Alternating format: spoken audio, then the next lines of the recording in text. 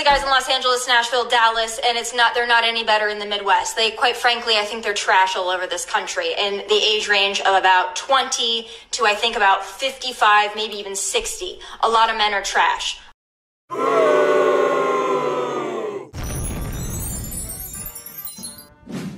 The dangers of the TradCon Chameleon.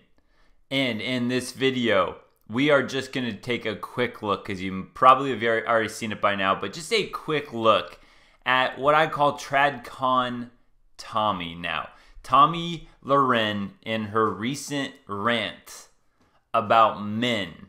So let's dig in, and then we're going to kind of break this down about why, again, you just got to be so careful today is a man with the women that you decide to keep in your life. So just to start here again, I'm only showing you about a minute of her rant. She's just talking about how all of her girlfriends that are successful, cute, whatever, are having a hard time with men. So let's just let her take it over here. I mean, these women range in every body type and everything. They're all successful, they're all intelligent, they're all good people. But if all of these women, including myself, are having issues, then I have to think, it might not be us. It might be you. It might be men. It might be men. Now, I've often talked about the pussification of America and how men are no longer men. I talk to my mom about this a lot, and she says, well, maybe it's just the guys in Texas. Maybe it's just the guys in Los Angeles. It is not just the guys in Los Angeles, Nashville, Dallas, and they're not any better in the Midwest. Quite frankly, I think they're trash all over this country in the age range of about 20 to I think about 55, maybe even 60. A lot of men are trash. A lot of men don't know how to treat women. A lot of men don't know how to really, quite frankly, pull their heads out of the sand and pay attention. So I am going to help you. All right, so there is the clip that we are going to take a look at. I mean, you can definitely see the bigger version, man. That would be like a whole live stream to break down or something because of all the things we could dissect. But there's TradCon Tomi for you. And we're going to go through this again just kind of bit by bit and just kind of talk about some of these issues. Especially for some of you guys that are newer to what we'd call the red pill or going your own way. So let's start again from the beginning here. I mean, these women range in every body type and everything. They're all successful, they're all intelligent, they're all good people. All right, now that very first part there, there's two things I want to break down on there. Is that this sounds an awful lot like female dating strategies. And we know this as men, that women have this blind allegiance to women, period, right? Female empowerment, they're going to have this blind allegiance to always taking women's side. And just like you see on female dating strategies, just like you see here, you'll often hear this, all the girls I know are such good catches. They're so wonderful. They're so amazing. I can't believe they can't land a guy, right? It's all putting the responsibility on the men. Men bad, women good. Of course. But the second part of this is notice the ways that she used to categorize her women friends. Everything. They're all successful, they're all intelligent, they're all good people. Okay, they're all successful, they're all intelligent, they're all good people. That honestly sounds a lot like the requirements that a traditional man would be expected to bring in. Right? A traditional man is going to be, intelligent, successful, and a good person. That would be what you would probably put as that's the type of man you want if you're a woman, if you were to think about that traditionally. But those are the things that she brought up of her girlfriends, all right? Successful, intelligent, and good people. The good person one, I think, across the board, we all think that would be good in a spouse.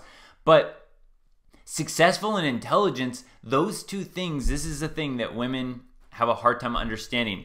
They project their own, what they find attractive in a man, and they project that now on themselves with this whole feminism and feminist movement and anything a guy can do, I can do it, and I can do it better. So they're now trying to compete with men at men's own standards. So now these women are going around going, look, I'm successful and intelligent, I should be able to get whatever guy I want, because they're projecting what they look for in a man. They want a successful, intelligent man. well, if I'm that way, then I should be able to get any guy. But they don't stop and think, what is it that men want? Maybe men want something different. And let's take Tomi Lahren as an example specifically. She has hundreds of thousands of followers. She's written a book. She's known pretty, around the US. So she has this status that you would call it, the thing that a lot of women look for. She has the social status. She has the successful status part. So now Tomi, her hypergamy is going to make it so the more guys she dates, right? She wants a guy that is higher than herself. She wants a guy that she deems more successful than herself. She wants a guy that she deems has higher social credibility than herself does. This is what's happening to a lot of women. So what she's doing is she's elevating herself. Good for her. That's cool, right? She's elevating herself, but what she's doing is she's doing this since she doesn't understand hypergamy, and she's going on date after date, like we're going to hear again about different guys in different towns or whatever. So the more guys she's tasting, right, it's only setting her standards higher, and since her standards are already set to he has to do above and beyond what I am bringing to the table, that is where the problem lies, because now her pool of men are so small, and then those men, those high status men that she actually wants, the ones that she's like looking for, those guys don't want another man in the relationship. They don't care about Tomi being super successful and her having this big, social following and all that. Men don't care about that. They would want the opposite. They'd want the sweet, the nurturing. They'd want someone that can stay home, raise the kids, whatever. Those top successful men want something different. And that is why especially successful women are going to have such a hard problem if they don't pull their head out of the sand and understand this. You have to understand hypergamy, or a woman will never be happy if she continually sets her expectations higher and higher by dating around and dating around and dating around. If all of these women, including myself, are having issues, then I have to think, it might not be us. It might be you. It might be men. And the other way you could look at it is if you and all of your friends, like you said, are all different shapes, sizes, and all that stuff, if you and all your friends are all having trouble, then you know what? It might be you. It might be you and your circle of friends in your feminist, brainwashed attitude, masculine attitude that you project to the world, where men are just like, oh, one of those, I'm out. I don't want to be scolded. I don't want to be told what to do. I'm a man. I'm not a little boy, a little kid. I don't want some masculine woman to try to scold me. Be men. Now, I've often talked about the pussification of America and how men are no longer men. I talk to my mom about this a lot, and she says, well, maybe it's just the guys in Texas. Maybe it's just the guys in Los Angeles. It is not just the guys in Los Angeles, Nashville, Dallas, and they're not any better in the Midwest. They, quite frankly, I think they're trash all over this country. And so now we heard that, right? You can tell she has experience. It's not just the guys in LA and Nashville. It's not just the guys in blah, blah, blah, blah, blah, blah, blah, blah, blah, blah, blah, Dallas, all this. She's tasted a lot of them, guys.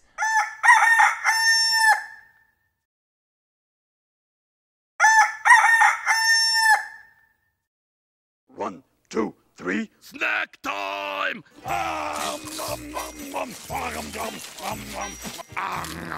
Again, the more you taste as a woman, the buffet, the more unfulfilled you'll be, because you'll need a perfect man. The more you taste, the more you date around, the more you sleep around, the higher your expectations get. Fueling your own unhappiness, ladies. Fueling your own unhappiness. Now, I will give her a point there. Yes, we have a pussification of men, and it is disgusting in this society. But on that same token, we have a masculinization of women, which is also disgusting. So women point out the pussification of men, which I totally agree with, without realizing that they are the type of women projecting this masculine attitude, which what happens is then these masculinized women, oh, I'm such hot stuff, I'm so successful, I'm so intelligent, I'm so confident I should be able to get any man. She walks around with that confident attitude, which women are attracted to, but men see that, and then men go, well, shoot, that's a strong, independent woman. I better I better not step on her toes. I better not say anything wrong, because we've been brainwashed by the stupid mainstream media and society and crap that masculinity is bad and all that stuff. So yes, there's a pussification of men. There's a masculinization of women. And there's very few men that are able to hold strong and keep their balls with the society to be able to actually put one of these really strong women in their place, which is the only way it will ever work in an actual intersexual dynamic relationship. So there's so few men that are still have those balls and are willing to put the foot down. And then guess what? Some of those men that do that, they get criticized now by their wife or their girlfriend about being too controlling, or you never listen to my voice. So again, that's why the smartest men have seen it. We've looked at it. We've gone, yeah, feminists are very toxic. Well, now we go, well, shoot, these TradCon Chameleons want a traditional man, but they can pull their feminist card whenever they want. So that's dangerous too. So guys are looking at it and we're going, yep, dangerous, dangerous. I'm just walking away. I'm out.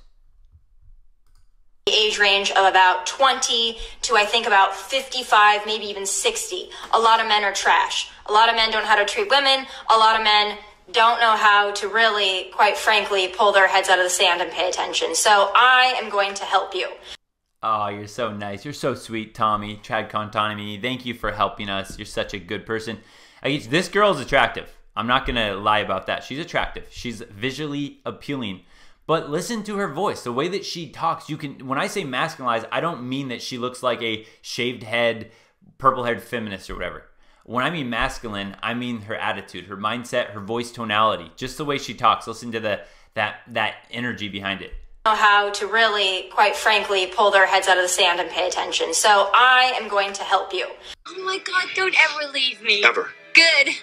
Because I'd find you. Yeah. It's just a different, it might be subtle, but it's just different. The voice tonality between a feminine, submissive woman and a masculinized woman, it's different, and guys can pick up on that and guys can tell. So again, if you are age 20 to 60 as a man, you are trash in TradCon Tomi's definition. Anyone here then trash? I'm trash. Down in the comments, guys, put your age if you're trash, or just, you know, if you're in the same age. 20 to 60 is a man. You are trash, says Tomi. Good luck, TradCon Tomi. And then the very last part, that she's gonna help. She's gonna help. Okay, Tomi, please help us. Teach us guys exactly what we have to do, how we have to act in order to be confident, have balls, but also respect your voice. Teach us men how to not be, misogynistic, but also not get ran over by the woman. You can't, Tomi, you can't teach it, because like I said, women can play both sides of the coin these days. A traditional woman says, I want a traditional man, until the traditional man is not working for her anymore. Then that's too traditional for her. Now she's oppressed. She wants the new way of men. She wants the equality part of men or whatever. Okay, then you take the opposite side. You got the feminist women. I don't need no man. I need a man like a fish needs a bicycle, whatever, blah, blah, blah. Yeah, you got the feminist man. So then that guy's like, all right, cool, you're feminist. You can, you believe in complete equality. How about you pay for half on everything for our entire relationship? Oh, the feminist doesn't like that? No, no, no. I'm a goddess. You better pay for me because you're lucky for me. So Tomi, teach us men how to dance in the middle of all of these crazy things that get thrown at us. Oh wait, you can't. And the smartest men are understanding this, finally waking up to this, that it is impossible with today's standards. So Tomi, if you actually want to do something, then get all your strong, successful women to look into family court laws, look into the divorce laws, and make them change to equal, so that men can at least go in and give it a shot if they want, without having to sacrifice the rest of their well-being if it doesn't go well. And until that happens, men are going to walk away. happily walk away. So if you're upset about that, any women watching this, then do something about it with your voice, because you know as well as I do, look at my channel and other channels like this, we're never going to get promoted on YouTube because we think we go against the mainstream. So it's one of those women out there that are going to have to speak out about this, because no one wants to hear a man complain about it, because everyone thinks that men have it so good because of the patriarchy. All right, I'm done with TradCon Tomi here. I had to do my due diligence and put this out here in case you hadn't seen it yet. What do you guys think? Guys, actually, here's my closing question for you guys. Would you be more, what's more risky in your opinion? Would it be more risky to actually like date a feminist, or would it be more risky to date a traditional woman in today's day and age? Because there's going to be a different package you get on each of these, but what's more risky, do you think? What's more dangerous these days? Feminist or TradCon? Oh, and real quick, before you go, I filmed a breakdown video of that Cardi B horrible, trashy new WAP song. And I tried uploading it to YouTube, and it was immediately blocked and wasn't allowed to play because of I showed the video in it and all that stuff. So anyway, I'm going to leave a link down below this video to my BitChute channel where I do that breakdown video in case you want to watch. You know, it's a video. If you haven't seen it yet, you got to check it out. Cardi B WAP. Pretty nasty. But and again, that will be at the bottom of this video. YouTube doesn't let me show certain videos. That's why if you're not following me on BitChute yet or MGTOW TV, that would be my suggestion for you, because I will be putting up videos there, especially the ones that don't go on YouTube. All right, take care, guys. Don't forget, subscribe, like, comment, share the video, but definitely subscribe.